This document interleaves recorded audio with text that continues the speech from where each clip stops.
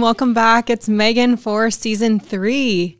I'm so excited. I have Alexi here today. Welcome back, Alexi. Hi. And today we're covering reviews and review marketing. And they're so important. I know when I'm searching for a business to do business with and I have to choose, I know we think of restaurants, right? Like if they don't have 5 stars, you're like running scared. You're like scrolling past. Yeah. But it matters for so many other businesses besides restaurants. Yeah. So why do potential customers care about reviews? Yeah. So I think there are many reasons. I know for me, like anything I'm doing, like I'm going to get my nails done, or if I like want a new hair person, like that's where I will go first. I will go look at reviews. And if you don't have a high star rating, or even if you don't have a lot of reviews, I'll probably just skip you. Or recent reviews. I know sometimes I've looked at businesses and I'm like, oh, wow, that's great. And I'm like, oh, 2 years ago, is that how you, like, no one said anything since? That makes me a little wary too. Yeah. So it's super important to me. So yeah, it's big for customers. Well, I think even touching on that too, like the reason it's big for customers is, as you mentioned, like as you read them, the next step is to take action, like to book an appointment or give them a call or click through to their website. So these reviews have the power to influence that click-through rate. Right? Yep. So if you don't have a lot of reviews and you don't have good reviews, you're not even going to get any clicks. And those clicks will not only help you get new customers, but help you show up in the search results.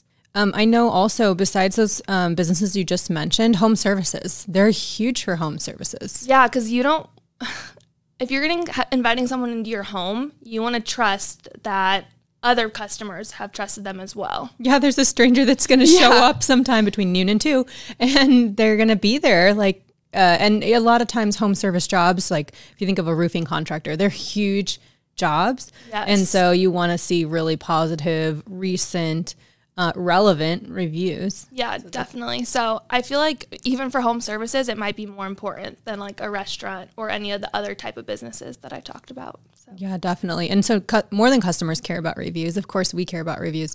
But tell me about Google, and why does Google care about reviews? Yeah, so I think there are a lot of reasons Google cares about reviews, but I think the biggest thing is Google wants to trust your business just as much as the customer wants to trust your business. So Google doesn't want to give potential customers businesses that don't have a lot of ratings and don't have a high star rating and don't have a lot of reviews and don't have good reviews. Trust is huge with Google, and reviews are a big thing for that. Right. They don't want to point searchers in the wrong direction. They don't want to make them unhappy, because why would they keep coming back to Google if it's giving them bad suggestions? Yep, definitely. So yeah, it's a huge ranking factor, and I think there are a lot of things that go into that ranking factor. So yeah, break it down. Yeah, so quantity of reviews. So like we said, you want to get a lot of reviews. Obviously, that's the first thing I look at. If you have 2 reviews, I'm probably not going to look at your business. High star rating. Probably at least above a 4-star. I think that's super important. I feel like if it's 3.5 stars even, it's like looking like it's 3 stars. Yeah. And that makes me cringe a little bit, because probably someone in their industry or nearby has 4 stars or has 5 stars. And like we said, like with restaurants, for example, it's so competitive. If you have a 4-star rating, you might not even be selected. Yeah. I feel like with restaurants, they probably get the most amount of reviews. So if you have a 3-star rating, average rating, you're probably getting a lot of negative reviews. Yeah, and I would caution businesses from getting too hung up. I agree with you on that for restaurants. Caution businesses from getting too hung up on getting a negative review. Negative review, yeah. I mean, I've seen some that are really bad, for sure. It kind of just is what it is. It is, and it's someone's experience. So I know we've had business owners call us and say, hey, can you get rid of this? They actually didn't do business with me. Well, if they called your business and your receptionist was rude, that's still an experience with your business. Yeah. And so they have, like, they're within guidelines to be able to leave a review about their experience. So I would just say, like, how we can help combat negative reviews is by getting new, frequent, relevant reviews to help kind of push down that negative review from being like the most recent review that someone would see. Definitely. And I also think like negative reviews, they're bad, but they could help your business. They can help you learn what you're doing wrong and how you can improve that in the future. Oh, absolutely. There's so much context and so much, it's it's insight into your customer's experience. So you can take that and you're right, leverage it and adapt your business. Definitely. You know, and sometimes we've seen like customers giving positive and negative feedback in a review. They're like, hey, I love this, but the wait was too long. So even if it's a high star rating, it's super important to read into the context of what the actual customer's saying. Yeah, definitely. Yeah.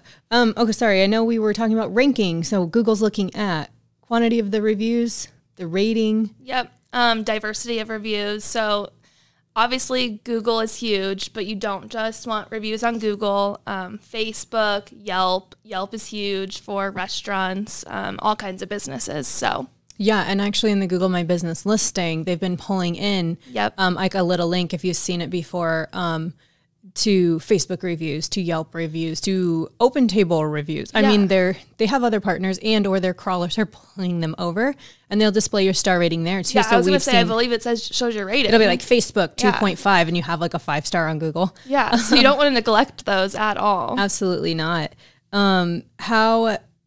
What other factors actually before we dive into that? Yeah, so I think you kind of touched on this a little bit, but your recency of your reviews. So you don't want 10 reviews that are from a year ago. And Google kind of takes that, I feel like, into account too. It'll be like, hey, you just got 10 new reviews and you haven't done anything for 2 years. And then it may like filter out some of those reviews. It'll feel like something's not right with this. It'll feel spammy to Google.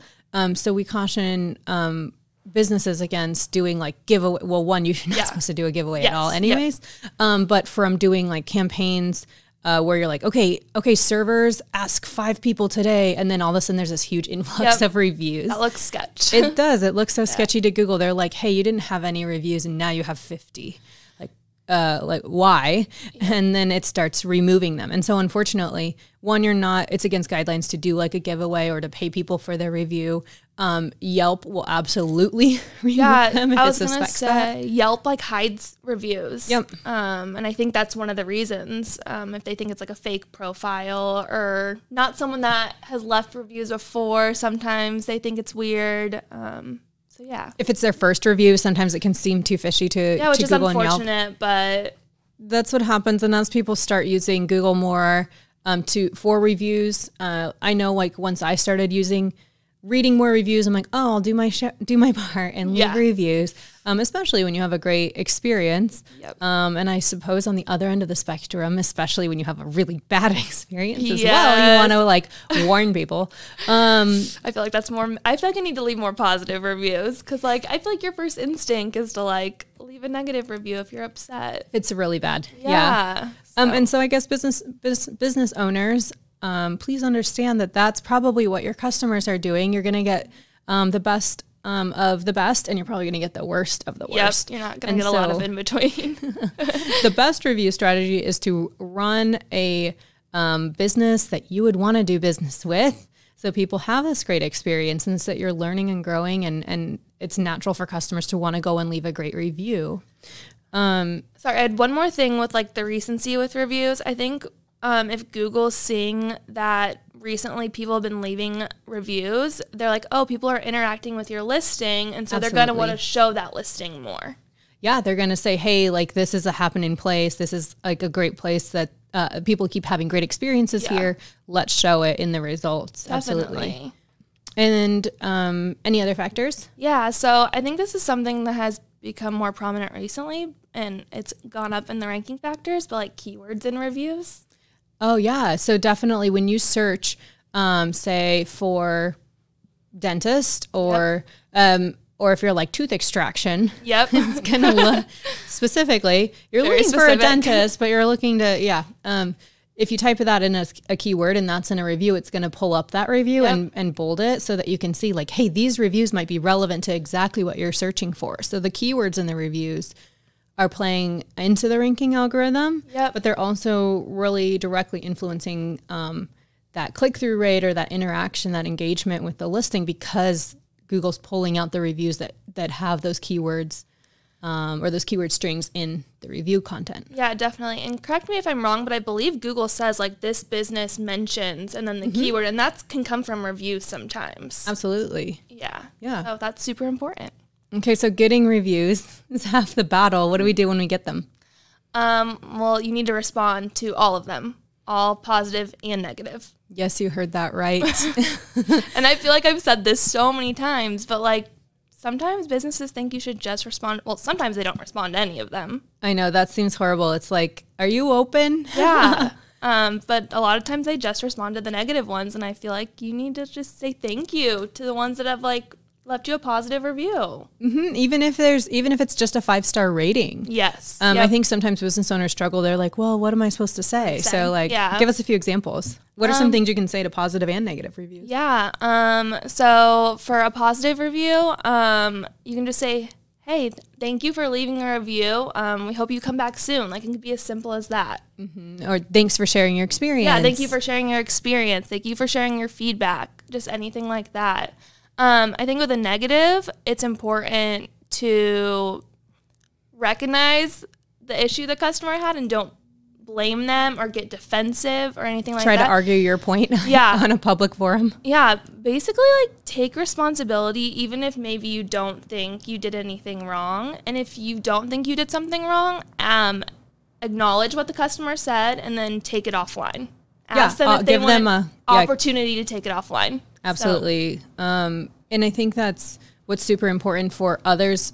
And in case you don't know, when you reply to reviews, the reviewer gets that response within their account, as well as it's posted publicly from the business under the review. So it's not only important to acknowledge that less favorable, poor experience, and maybe correct it, maybe turn it into a positive experience for that person. Maybe they go back and leave you a positive review. I've read edited reviews where they're like, this was terrible, but the owner contacted me and made it right. Yeah. So that could happen. Or they may come back again if they're like, okay, maybe this is just a mistake, we'll try it again. A one-time thing. Yeah. But even if they don't, as a searcher, I'm still reading those reviews and I'm like, oh wow, that business owner reached out. They tried to fix it. Yeah. And believe me, as a searcher too, we know the crazies when they happen. We're like, that person, that review sounds crazy. Yeah. And you keep reading the next. So you're taking in all cumulatively. And that's why Google's trying to show you a variety. Yeah. And I don't know, maybe it's because I'm in it all the time, but I definitely notice when business owners are responding to reviews. And I think that's super cool. So yeah, definitely do that. Do your part, business owners. Your customers are sharing feedback with you. So for sure. Okay, so this sounds like a huge undertaking for businesses. I mean, you can do it manually, right? Like you can do it through the Google platform. Yeah, you can just log into your dashboard. And then you got to log into Facebook, and then you got to log into Yelp, and then you got to log into OpenTable. Yep. So tell me about a few tools that business owners can use, and how do they work? What do they help with? Yeah, so there are a few. There's Yext, Podium, and then Birdeye. All great. We use Birdeye, and it's a really great way to respond to all your reviews within one dashboard. You don't have to go to each to GMB, to Facebook, to Yelp to respond. You can do it all at once in the same dashboard. And it's really helpful. Yeah, I know we've used over the years. We've used different tools. We've tried different tools. So all great. Those are just a few of like some of the core staple ones. But there's other ones out there that are still great, and it's just more about finding what the need is for your business. Like if you're a restaurant, you're getting a high volume of reviews and you have to be able to handle that high volume. Maybe you need like multiple users on different days, like responding to reviews, versus a contractor who maybe has like their technicians respond to their reviews, or their districts or whatever respond to reviews. Or a small business owner that's like a retailer. They're like, hey, I can do this. I just need one place, and they only need one login. And there's a tool for that too. So the great thing about the platforms is they bring them all into one place, and you don't have to go and log in like to all these separate accounts. Yep. So I definitely think if you're looking to respond to reviews, you should definitely take advantage of a review platform to do that. Yeah, and so not only aggregating it, so the next step too is like once they got a handle on that, some of these tools have a send or SMS feature where you can either email or like email your customers, like say you had a CRM or you have a point of sale that you're collecting their email. You can drop it or upload it into these platforms and say like, hey, okay, 2 days after they've, checked out, or 2 days after their haircut, let's email them and say, how was your service? I know I got my haircut. We get our haircut at the same place. person. And they texted me this morning and they were like, how was your experience? Do you want to leave a review? And so that's I got it awesome. from a text. Yeah. So I know some of these platforms, I mean, I know it's not someone there just like texting me. Yeah. It's obviously a tool. Yeah. So it's great that you can use these tools that you may already have like the pipeline to, like your CRM or your POS or and you can send those reviews or send those emails to ask for a review or ask about their experience or those text messages. Makes it super easy. Yep. So I think if you're struggling to get reviews, maybe consider this as an option. I guess the last thing we like about these tools too is reporting, because then since it's all in one dashboard, you can see how many emails were sent, how many were opened, how many new reviews did we get.